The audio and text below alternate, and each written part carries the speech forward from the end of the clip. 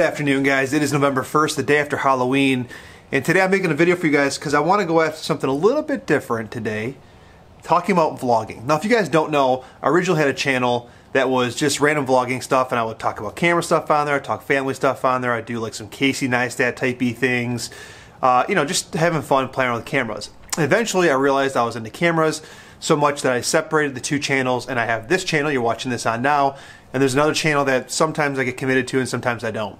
But recently I wanted to get back committed to the daily vlog or some type of 3 to 4 day a week vlog, just short snippets of my life, and I wanted to just kind of have them there for documentary reasons as I do stuff with my kids and my family and that kind of stuff. In order to do that, I have my Panasonic G9, which I'm filming this on right now, and that was about it. The problem with this camera for that type of stuff is it's actually fairly big, right? Any kind of DSLR, pro body camera type thing is actually fairly big. And so carrying that around all the time, it just draws a lot of attention. It's not compact enough. When you have kids, you're carrying things, that kind of stuff. So typically a lot of daily vloggers will shoot on point and shoot cameras. The question today is, do you need a point and shoot camera when you have your iPhone or your Android phone in your pocket? So for today's video, we're going to be comparing two different options. On my right hand here, we've got the Canon. I just turned it on, didn't I? I'm so sorry. We've got the Canon SX740HS. This is a 1/2.3 inch sensor. It does shoot 4K. It does have a flip-up screen, no mic input.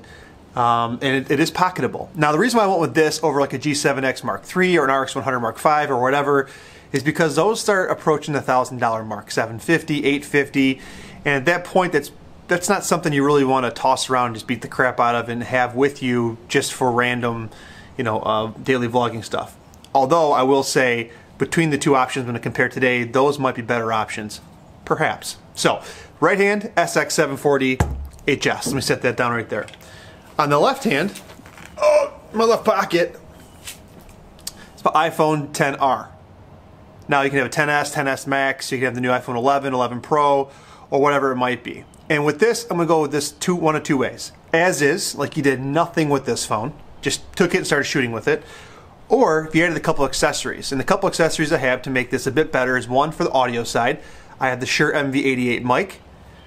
And then I have the OlloClip wide angle lens. Now, of course, you can also do the Moment lenses, you can do the Sandmark lenses, but these are a little bit cheaper. They get a couple different lenses for $100 versus like the Moment lens is $120 just for the wide angle. So what I'm going to do is I'm going to take a little stroll down my street with each variant and let you guys compare. And the reason why I'm doing that is for a couple of reasons. One, for audio and wind noise. Two, for stabilization, and then we'll do some autofocus checks along the way. So let's hop on the SX740 and see how it looks. Okay, so this is the SX740. I have got the stabilization turned on. It does have stabilization, and actually it's pretty good. As you can see, I'm walking right now, and it seems to be doing a decent job smoothing out all the little micro jitters and stuff like that. There is no mic input, as I mentioned, so any kind of work with putting mics would have to be done in post. Now, one thing I will say with the audio on this, and I think they did it on the G7X Mark III as well, is they recessed the speaker so it doesn't get that wind howling noise as easily. But I would still recommend some dead cats. I don't have dead cat on top of this, so you might be getting some wind noise, maybe not. It's not too bad out right now, but it is possibly getting some wind noise.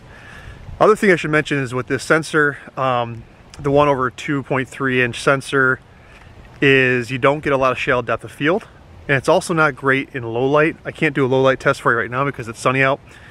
And the lens fastest aperture is 3.3. So not fantastic for low light and also for depth of field. So how's it look right now? I got it on face tracking. I'm shooting 1080p. I'm not shooting 4K. I never do any of my videos in 4K, so I don't want to do that here. It is capable of 4K. I can tell you when I was playing with it, it wasn't the crispest, if that's a word, the crispest 4K there is, but it works. So how's the 1080? How's the autofocus? Is it keeping me? How long does it take to refocus on my face?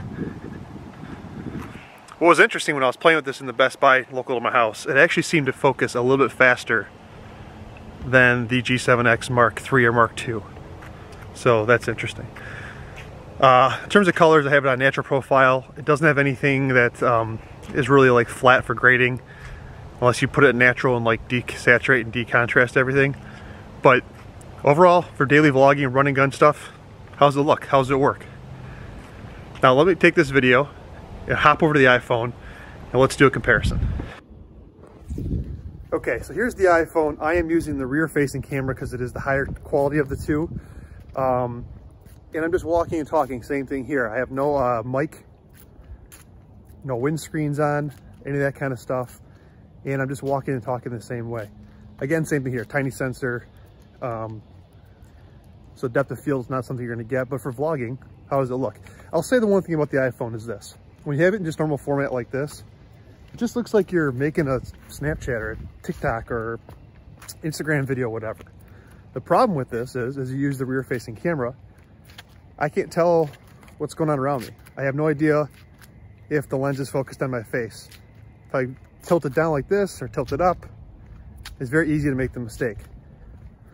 So, also using the native app, not using the Filmic app or the Moment app, none of that stuff, just the native app itself. How's it sound? How's it look? How does it compare? We pause this and I'm now going to attach the lens and the microphone. Okay, now here is the OlloClip wide angle lens. It's probably a lot more scenery you can see behind me. And I'm very confident I'm in focus or in the frame right now because there is such a wider field of view. I'm also using the Shure MV88 mic. Now, I didn't play with any of the gain control or any of the directional settings, so there's adjustments that can be made there to this microphone. Again, I'm using the built-in iPhone app. Start playing around with some Filmic stuff or some Moment lenses. Oh, it's a big gust of wind just picked up. I bet you, I wonder, is it picking up the wind noise? It's super windy right now. I'm fairly certain on the, here, we take the mic off, see what happens with this. All right, I took the mic off. Of course, the wind died down. But are you guys getting wind noise? Is it picking up across the speakers and howling? If I click this on, does it get better? Not sure what happened there. My iPhone freaked out, so there's that whole thing. But basically, take the last two clips I just showed you guys, where we have the SX740 versus the iPhone as is versus the iPhone with the mic and the OlloClip. I was gonna try and like remove the mic and plug the mic back in and show like a direct comparison of the microphone only. That didn't work. That didn't work. So what do you guys think? $400 for the SX740? That's what it costs new from Best Buy, or I think it's $200 total or $250 total for the MV88 plus the OlloClip. Or maybe just the mic alone's worth it. I don't know. Let me know what you guys think in the comment section below. What's the best combination for some run and gun daily vlogging where you're not looking really obvious? Alright, thanks for watching, guys. Don't forget, please subscribe to my channel. I would appreciate it. I just crossed over the 500 subscriber mark, which is amazing.